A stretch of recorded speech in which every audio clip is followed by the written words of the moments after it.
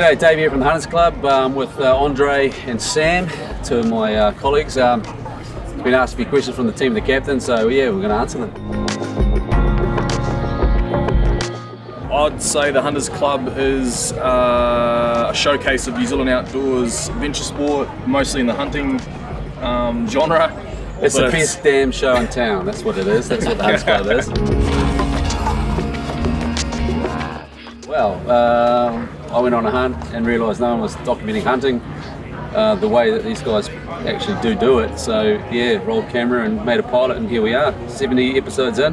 Whereas the Spearo, yeah, we're into our second season, so early days, but making waves. And I just turned up with a rifle and a bow.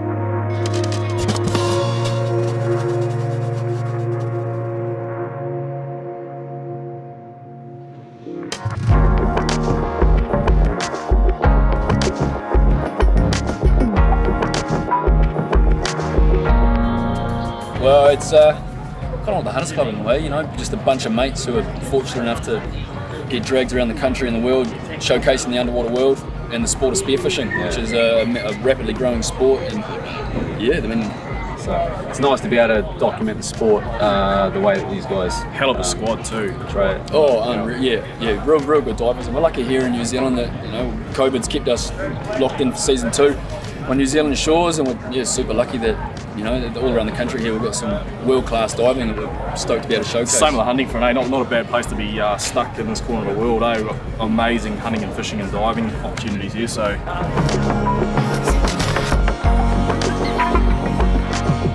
Question we get asked a lot. I want to be part of the team, but you got to be mates with the boys. For me, like, it's all good and well being a great hunter, but it's the rapport and the camaraderie that counts for the most when you're on the hill.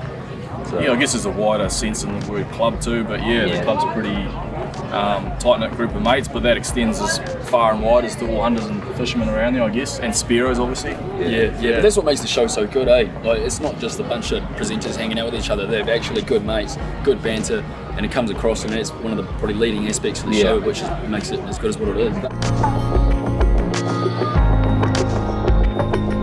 I reckon it's the variety. Yeah. And the fact also that everything's introduced and needs to be managed, and so it takes away that whole worry that you have shooting natives or hunting natives. It's there's some liberties there, but also some responsibility on that too, I guess. But yeah, definitely the variety and the change, the difference in terrain and country that you can hunt. Probably the same with the coastline. It's exactly the same with the spearfishing. You can go now down the road and the diving is completely different. The species are different. We're super lucky that we've got such an amazing fishery, well-managed fishery here in New Zealand.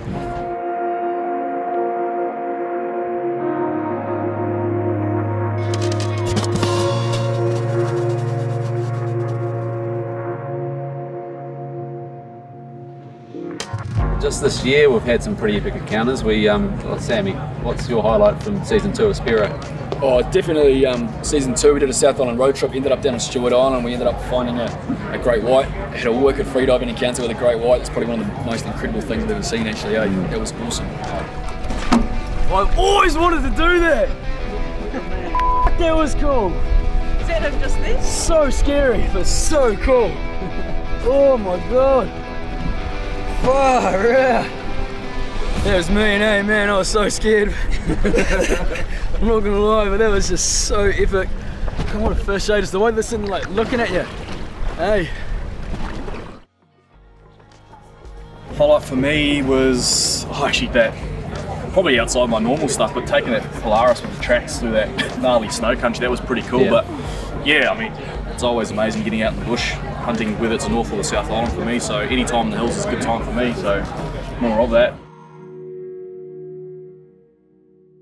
I'd probably say from a nostalgia perspective would be like the Canterbury high country. I've spilt a lot of blood, sweat and tears up there, had some great long backpack hunts with good mates and took some great racks out of the hills. So that'd probably be one for me, just from a nostalgia perspective, Canterbury high country, with red stag specifically, yeah.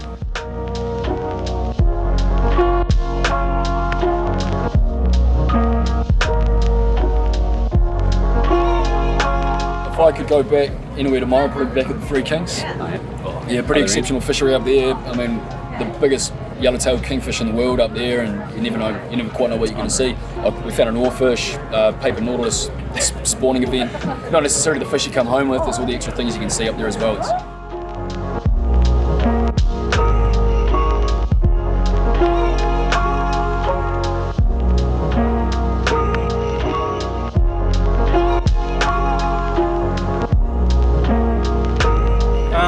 I'll probably say a big 12-point red that I shot with Jamie, I don't know, a long time ago now, but that'd be something that I've got in all that's plenty of memories, and I'd say it's probably my best trophy. Not the biggest, but definitely just the most memorable, I'd say. It's game over.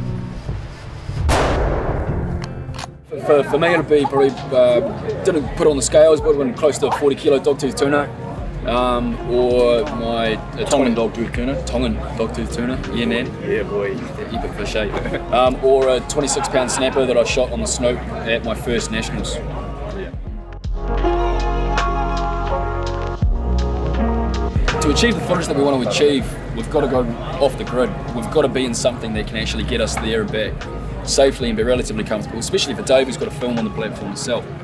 And they do really live up to their reputation. Like, that was really that trip around we did with Stewart Island with Tim really solidified that for us. We meant to have 1 day of rough weather, but the forecast was wrong. We had 3 days, rough as guts. We circumnavigated the entire island, and it was so comfortable. We handled it so well. We ended up, we were confident enough to wait for the roughest stuff to really hammer it through to get some cool footage and really put them through their paces. And I'd say from an engineering perspective too, it's like a classic example of something that's been forged in an environment that's one of your only alternatives, and it's sort of one of those things that settle to the top. It's like a boat in a hull of that shape and the way it's been designed. It's been an evolution in that kind of country, deep south of the South Island. You're going to get a boat that's rugged, safe, and in the modern day time, they're throwing all the technology they can at. So yeah, can handle the rough stuff, eh? Yep. Yeah.